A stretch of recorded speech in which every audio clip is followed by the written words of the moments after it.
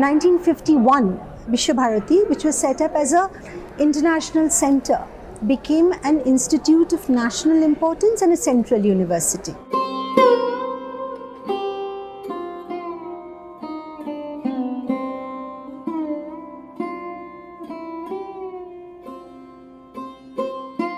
So there was a transition, 1951, which is post-independence, but it's just a provisional parliament, right?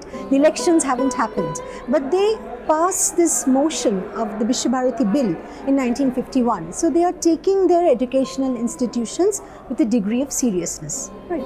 So it's the making of the new republic and the institutions, which was a moment I was thinking of capturing. As soon as I started working on this, I realized that you can't talk about 51, the transition, unless you talk about the years before.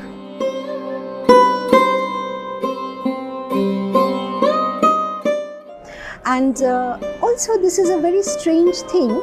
In most existing histories, little sketchy histories that we have about Visva-Bharati, everything ends in 1941, which is the death of Tagore. But the institution doesn't die, the institution carries on.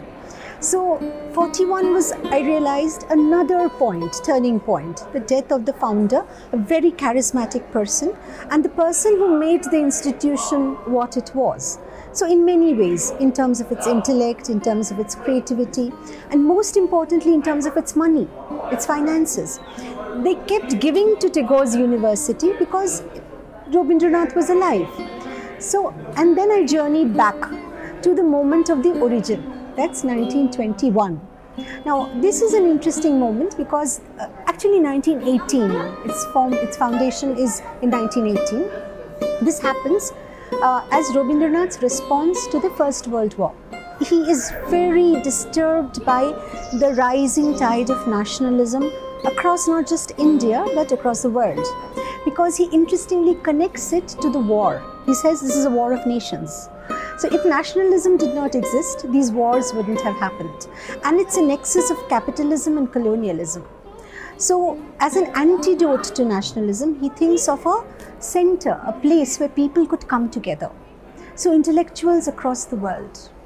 Now it's really an absurd thinking, if you think in many ways, that a small town in Birbhum, in the district of Birbhum in West Bengal, he should think of having a center where people across the world will come. But they come because he is the Nobel Prize winner. And not only that, he has spoken in such eloquent terms about the need for humanity that almost all people he gets in touch with, they agree.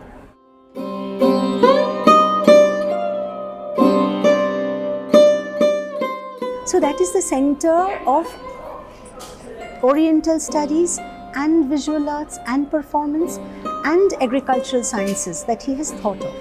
He doesn't think of it as a university in the standard sense.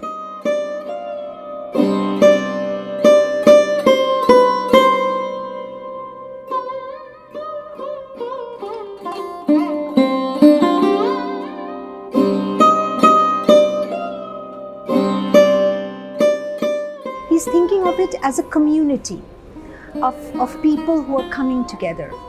Of course, it will take the structure of the university later, but initially he's thinking largely in terms of the growth of knowledge systems which are alternative to that of Europe, or Europeans who have been thinking about the Orient coming to work with us. So it is a decolonizing project also, but it is very interestingly not a nationalist project. It is a project which is international, cosmopolitan.